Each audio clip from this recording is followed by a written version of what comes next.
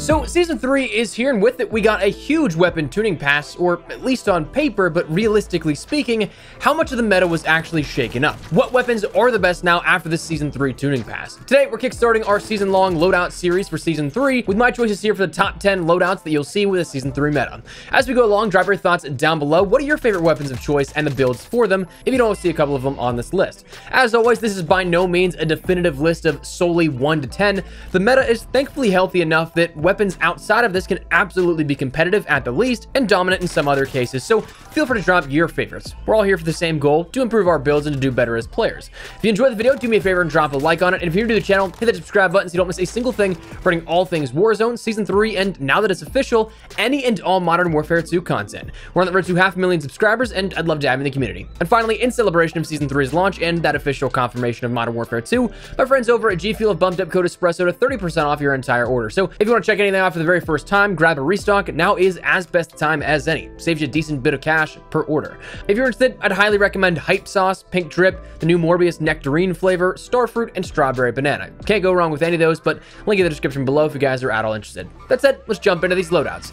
Now, for sort of baseline here, perks and equipment wise are pretty much standard across all of my builds here, and I think that they'll help you out in those designations the most, but of course there's variability. But kind of getting the baseline and repetitive part here out of this, talking perks and equipment firstly. Perks, I run Quick Fix, Overkill, tempered on that second loadie if needed, since we also do have those lootable perks with the Season 3 update as well. That changes dynamics a lot, and also Amped. Now, Quick Fix, it starts your health regen upon eliminating a player or starting to plate up, which truly helps you more than you may realize. Overkill, of course, 2 weapons naturally. Tempered if I don't find it as a lootable perk to use less armor in gunfights to get that full HP. And then Amped to swap weapons faster. That to me is absolutely huge, and I wouldn't want to trade it for anything else in the tier 3 slot. Though things like Combat Scout do work, yes, but that perk in particular annoys me beyond belief, so I tend not to use it, and I like just swapping weapons faster. As for equipment, I use the throwing knives and the stims. The throwing knives for that insta finish and saving ammo if you need to clean up a player in a pinch, and also stims to get that health back and that speed boost you'll get when popping one. But that's the baseline of your class around the weapons, so let's talk about the 10 weapons you should be using.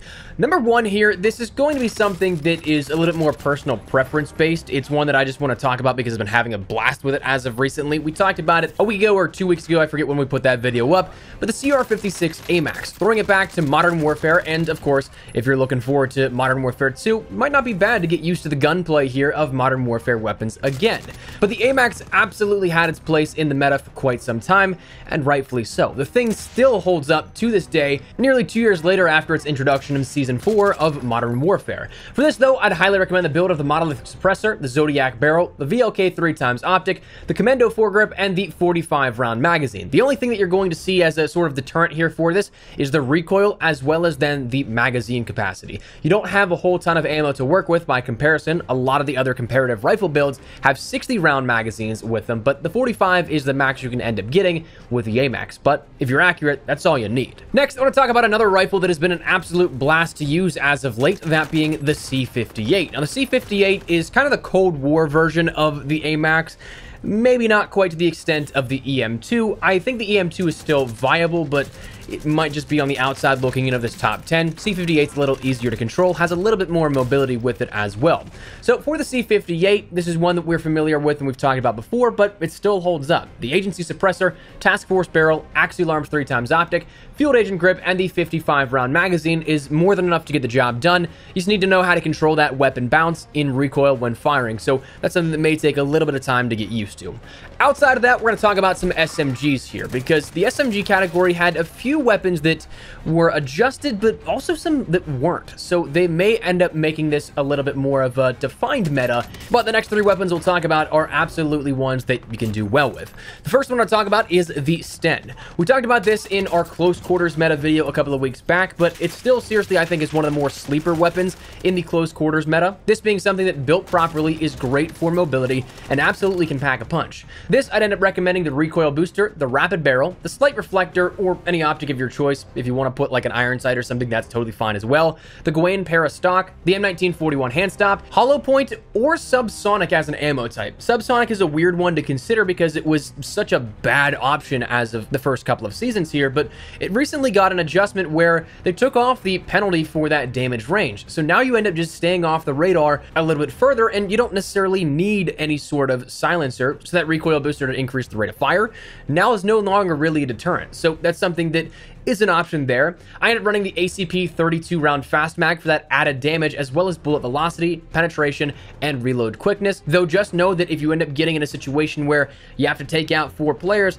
you might need to reload once or twice while doing so. Then to round this out, the polymer grip, acrobatic, and quick. But honestly, I seriously think that if you can get the hang of this, the smaller magazine size, the mobility, it is one that absolutely can pack a punch with those damage rounds, so absolutely give it a try. Now, the well gun is the next weapon we'll talk about, and this is one that you may be well versed in. We've talked about it here on the channel plenty of times, but it still retains its top 10 status for me, because surprisingly, out of all of the adjustments made for weapons, this one was a dominant meta weapon that actually wasn't touched in Season 3. So it really is kind of just where it was beforehand, which is still an incredibly viable and powerful SMG for close quarters. Now, for this, I end up normally running, of course, our recoil booster, the shrouded barrel, the GW03 optic, though that is personal preference. You can put on a slate reflector or any other optic of your choice.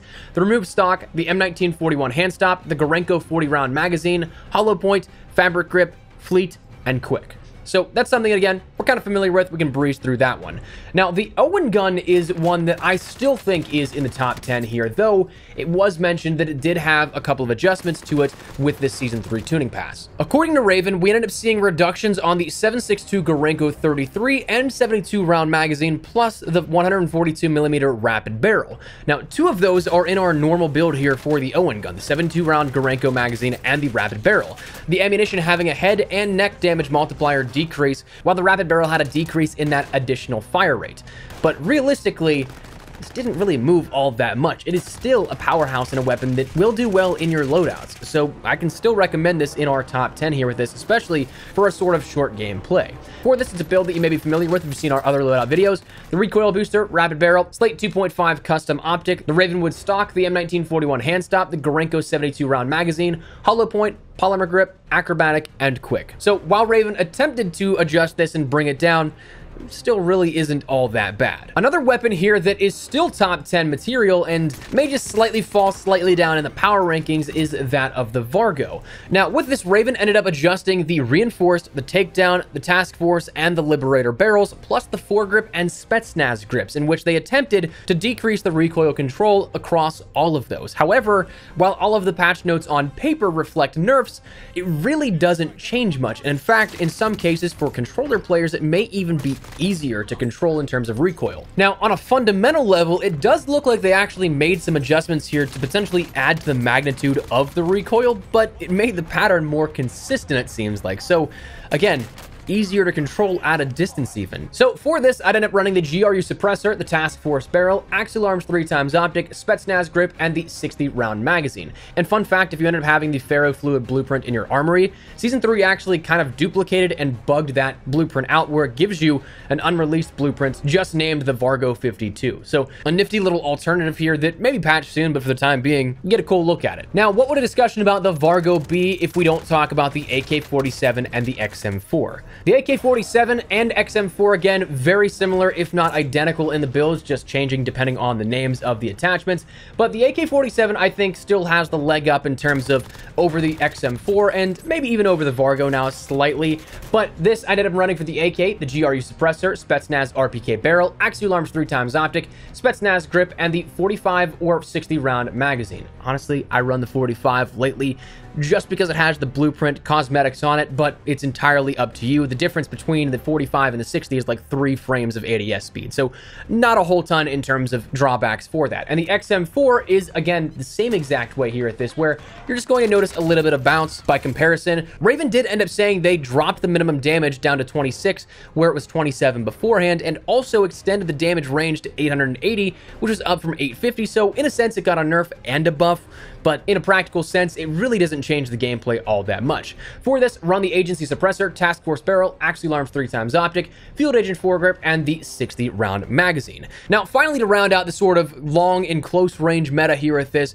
we're going to talk about the MP40, because this, again, got some adjustments here to it, but it still is an insanely good weapon to use. And just like the Vargo, whereas it was adjusted, it just might not have been adjusted enough to knock it out of the top 10. This, as always, the recoil booster, the short barrel, the ISO 1M optic for me personally, the folding stock, the pistol grip, the Gorenko 45-round magazine, hollow point, polymer grip, unmarked, and quick. Now, we do have still one more weapon up on deck in the top 10, and I wanted to reserve that for the sniper meta, because, of course, the sniper meta did get changed drastically. You have so many of your weapons that were primary favorites beforehand that are no longer really viable for that one-shot potential if you're playing a true sniping gameplay. The Kar98K, the Swiss K31 still can one-shot, but only out to a distance. But your AX50, your HDR, and your ZRG, you're probably going to see these emerge as the new meta weapons for Season 3 in that sniping category. For me, personally, it's the AX50 all day, has better handling the HDR and the ZRG, might not deal as much damage to extremities, but if you're going for headshots, which you want to be doing as a sniper, it's really not going to matter much when all three can infinitely one-shot headshot to any distance. But the AX50 has better handling than the HDR and is more mobile and faster snapping. So to me, this is what I went back to immediately. It's going to take some time to get used to in terms of that different bullet lead and also perhaps the standard magnification that we end up seeing with the AX50. But for this, it reverts back to an old Modern Warfare build that I've had here in pocket for quite some time. The mono suppressor, the factory barrel, the tack laser, the Syngard Arms Assassin stock, and the stippled grip tape. You don't need anything in terms of magazine. 5 rounds is, I think, just enough. The bipod really doesn't help you out. It really only adjusts your crouch and prone recoil control, but half the time you're not going to be using that probably. The stock of the Syngard Arms Assassin increases that ADS speed, as does the stippled grip tape and the tack laser. So you have a weapon that can infinitely one-shot headshot, but with the fastest snapping ability of any of the snipers that can do that. So for me, that is closing out the top 10 here in terms of that overall meta for Season 3. Now, there are, of course, a ton of honorable mentions. As we said in the intro, the meta is thankfully pretty healthy still. Raven, as the last couple of months, has been doing a good job at keeping things sort of a healthy mix of weapons on offer. Things like your Cooper Carbine absolutely can do well.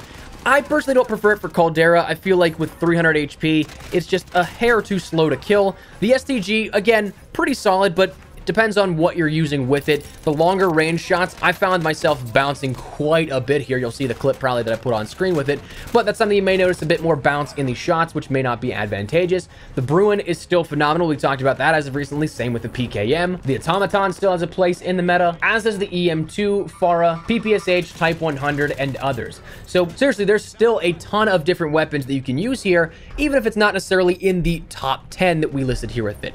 Not definitive, as we always say, but that's where we're going to wrap it up. So I'd love to get your thoughts and feedback down in the comment section down below. What do you guys think of this here? Are you guys liking this top 10 that we put together? Or are you liking the changes to the weapons we've seen so far? Whatever the case, drop your thoughts down below. But if you enjoyed the video, do me a favor and drop a like on it. And if you're new to the channel, hit that subscribe button so you don't miss a single thing regarding all things Warzone, Vanguard, Season 3, and Modern Warfare 2 content here coming up very, very soon. So if you're interested in any of that, I'd love to have you in the community. That said, thanks so much for watching. Honest Espresso. I'll see you guys later.